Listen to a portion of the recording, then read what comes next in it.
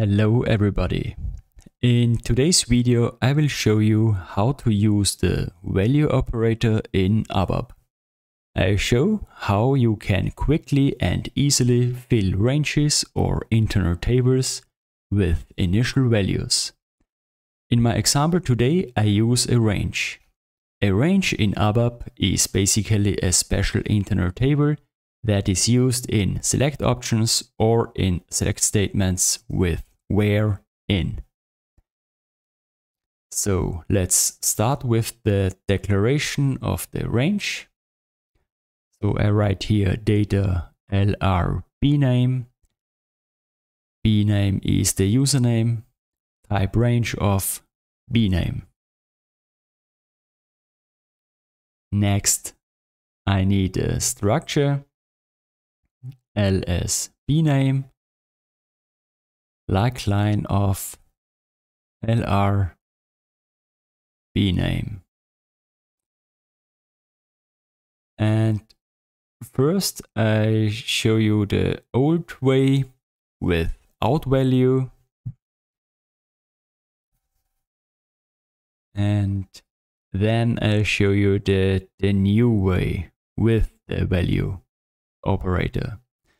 And you will see that we save many lines of code with the new version. So now we have to fill the structure with values, and a line of a range consists of following fields: sign, option, low, and high. And I write yes. Now sign is I. Next, ls bname option is eq for equal, and ls bname low is the name of a user, in my example dev user. And now we have to append this structure to the range. So I write here append ls bname to lr bname. And let's add another record. And for this we use the same structure. So let's clear this here. And let's copy the code here and paste it. And sign and option is the same. We only change the dev user, the low value, to dev user 2. So now we have created 2 entries in our range. And let's display the range with cl-demo output display.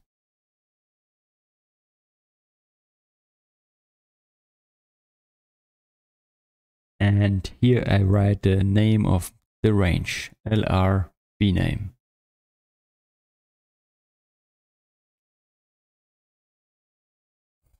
Okay, let's activate the code and run the program. And we see here our range with 2 entries. Okay, this was the old way of filling a range or internal table. And now let's use the value operator. So I write here lr bname value hashtag, and every entry I want to add I have to put in brackets. So I write here sign is I, option is EQ, and low is dev user. And let's copy this line of code. First close with a bracket. And now let's change the low value to dev user 2. And let's comment the old code. And we don't need the structure. And now we see how many lines of code we can comment. And let's run the program, and the result is the same. The range with 2 records.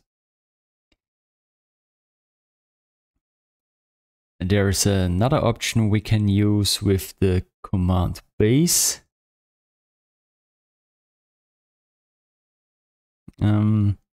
We can use the base command if we want to create a second range and I want to copy the values of the first range to the second range.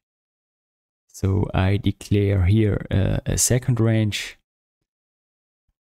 and then I write here value, hashtag, and then I write base and the name of the first range, LRB name, and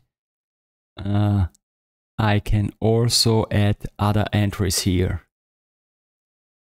So the base are the values of my first range, and I add here another value, sign I, option EQ,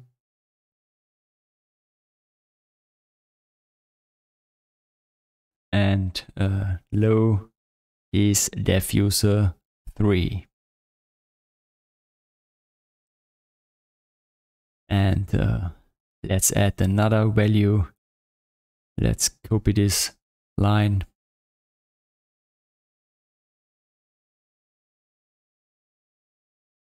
and paste it here.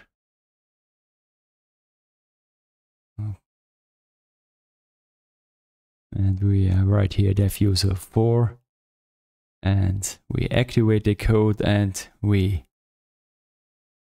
want to display the second range as well. So I copy this line and I write here LRB name 2, and here I have to change the method. I have to write. So let's activate and run the program. And we see the 2 ranges, the first range with the 2 records, and the entries of my first range are the basis of my second range, and you can also see the newly added entries. Yes, we see we can save many lines of code with the new option. Yes, that's it. Thanks for watching. If you want to see more videos, please subscribe to my channel and leave me some comments. I always enjoy reading them. Until next time, thank you and see you soon.